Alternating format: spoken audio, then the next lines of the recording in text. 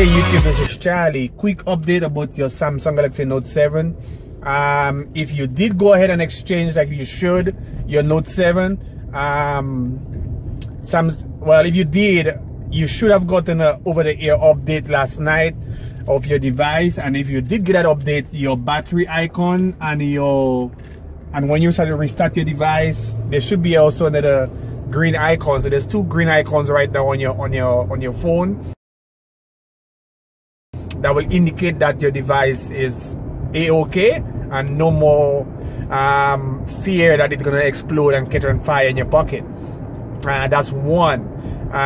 Two, if you haven't returned your device is going to automatically be updated, and you're going to have a message that keep popping up probably when you most likely put your device to charge, or when you try to restart it, there's going to be a pop-up message keep telling you, hey, go exchange that device before it catch fire in your pocket or whatever, you know.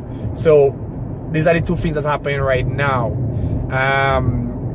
Most of the places do have Galaxy Note in stock at their stores. I know for sure that T-Mobile has some right now, and that's where I got mine.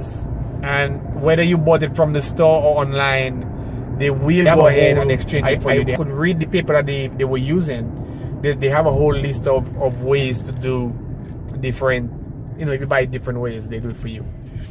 So that's what's going on right now with the Samsung Galaxy Note 7. So like I said, there should have been a over-the-air update, OTA update, last night or whenever you were sleeping. Sometimes it might do it automatically or it asks you to do it, but it will do it eventually, whether you want it to or not. That update will indicate whether or not the device is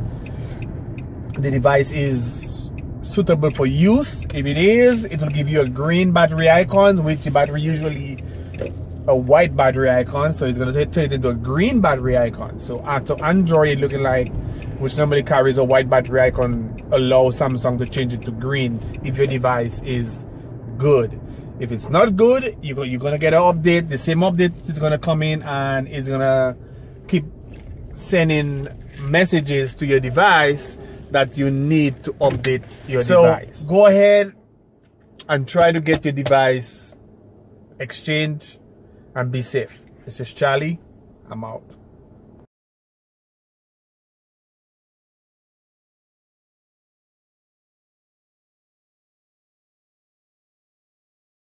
Mumble like